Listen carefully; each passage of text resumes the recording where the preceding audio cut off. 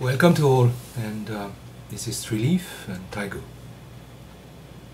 This is also Japan, and it's been now more than a week that this terrible tragedy happened in the north, this huge tsunami. And I am ceaselessly thinking about the homeless. Because I am homeless too. Today I have a home, this is a space, I have a job. Tomorrow, I don't know. And at one point in my life, I didn't have a job. And I didn't have a home. So I know it can happen anytime. And I'm thinking about these people because they've been put in that position out of the blue. In a split second they lost their homes, they lost their beloved ones, their parents, their kids, their partners, their spouses. It just vanished. And now they are in gymnasiums and schools. They're cold, and they're not always provided the psychological help they should be provided with. And I'm sure the Japanese government is doing the best to help them. Nevertheless, it's just in my heart. So today I'd like to talk about an important aspect of our practice, which unfortunately cannot be lived or experienced fully in its precise form in the West.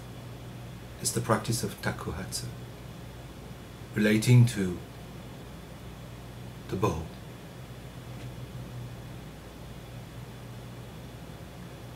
Of course, one might imagine other forms of takuhatsu in the West, and I think in the next few years we have to think about it.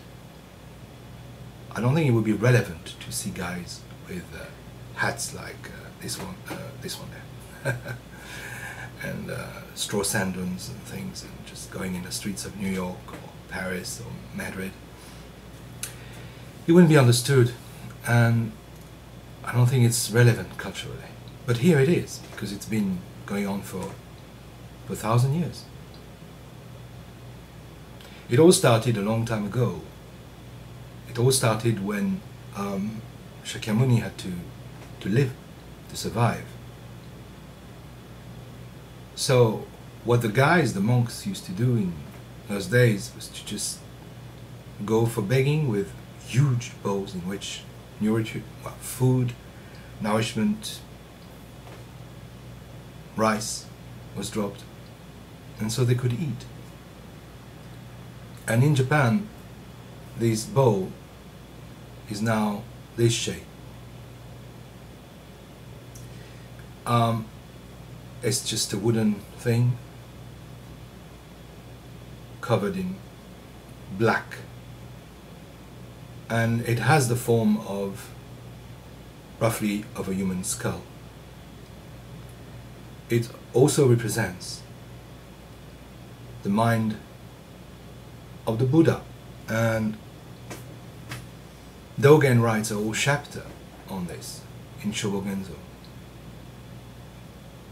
It is one of the only possessions of Zen monks, and it is used during takuhatsu to receive what people want to give.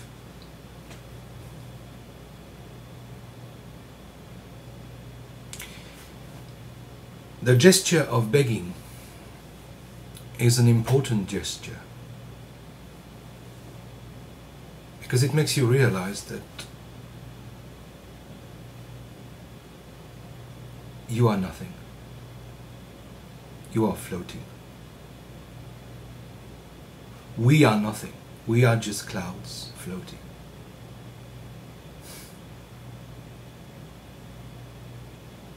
And we owe our existence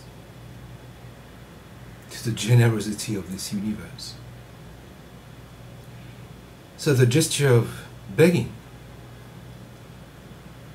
gives you an amazing gratitude, arises a feel of being so grateful for being alive now. So it is a very humbling experience. And yesterday, as I was in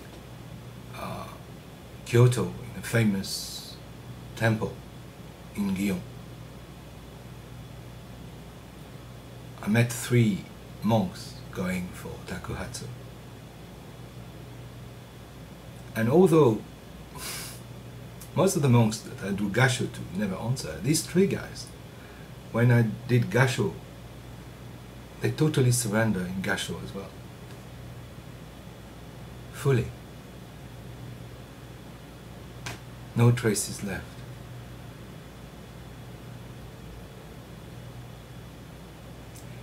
What's important too is when you hold this bowl and they do singing along, oh, which is Dharma, or sometimes lower and oh. What you do is you accept whatever comes.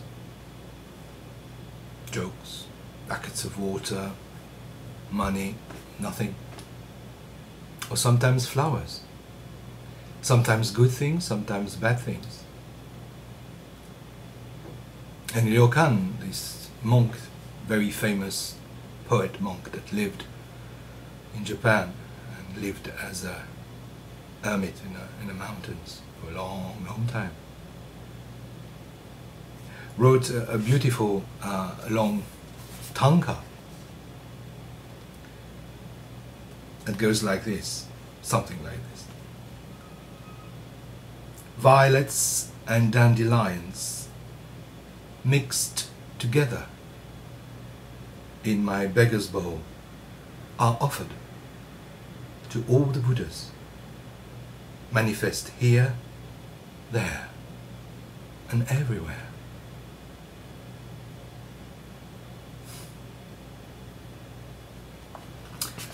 Violets and dandelions,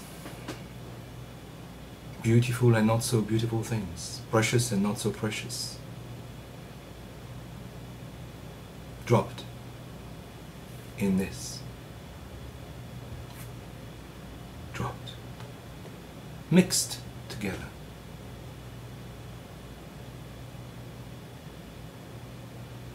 Behind me, we got a shodo on the wall that says something like sun-faced Buddha, moon-faced Buddha.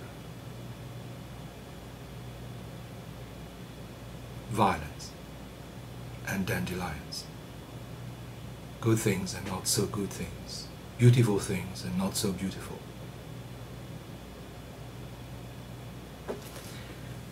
So we don't pick up and choose.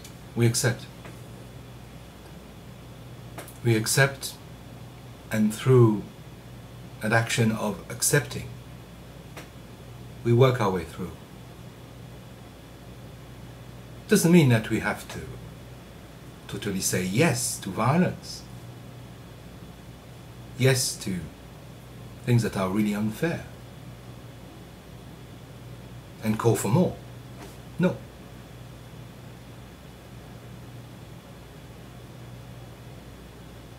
But we let all forms and things be the teachers, the parents, the mother, the father of our life.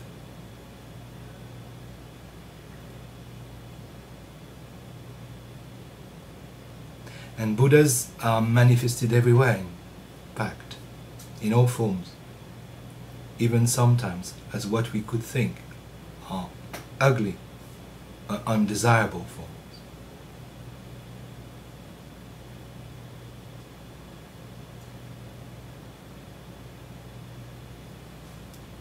taking and giving.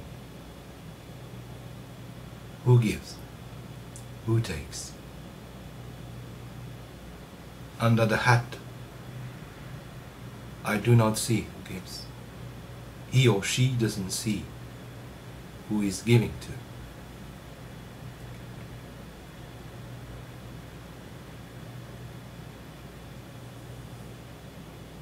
Being a broken and empty bowl,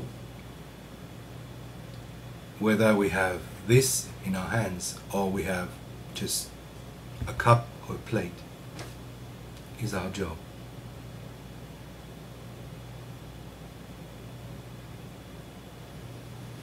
Please think about these people in Japan, but also in Libya, but also in South America.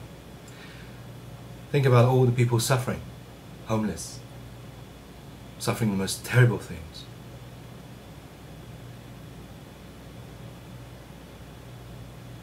That's also why we practice. If there's a reason why I practice, this is it.